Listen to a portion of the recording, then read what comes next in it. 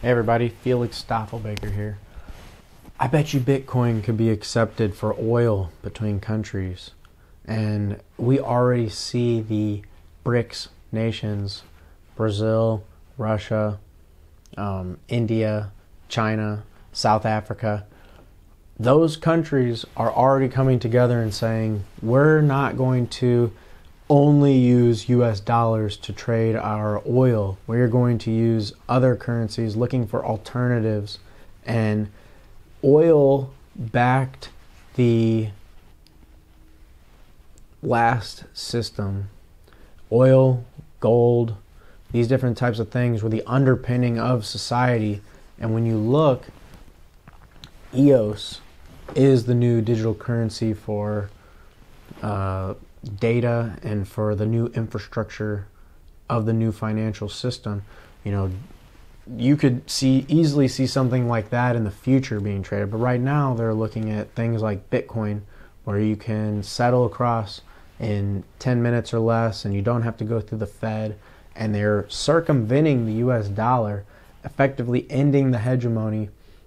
And we're going into a Thucydides trap. We've talked about that before, where the nation like China is going to overtake the US as the empire, that is the global reserve. And so seeing that America wouldn't want to give up that power, especially because it's been used as the financial engine to create this entire new system, you've got people not taking Bitcoin so serious, when in reality that's like the main competitor of the dollar. So you'd want the US doesn't want the dollar to go away. So what I think would happen logically is people could agree across the globe that they would just use Bitcoin as the global reserve currency, and that way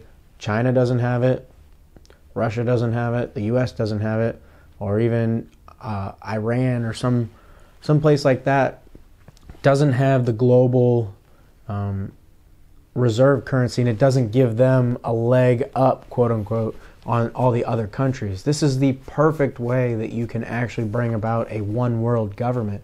The easiest way to do it is not have one country be above every other country as far as trade goes. So we're really breaking down the US and really bringing it down to a level that can be managed on a global scale, and taking all these different assets and resources like oil, like gold, all these things that trade daily all the time, that are vital for the world to operate, will be denominated in Bitcoin and be moved without permission from the US. Because let's be honest, if the US is going into war with Russia, they're already fighting using NATO troops on the front line. The president of Ukraine, who was a comedian before Trump became president, and then became president, and then supposedly had a phone call that got Trump impeached. Now we have to give him tens of billions of dollars because, you know, they're trying to bring about a total transformation.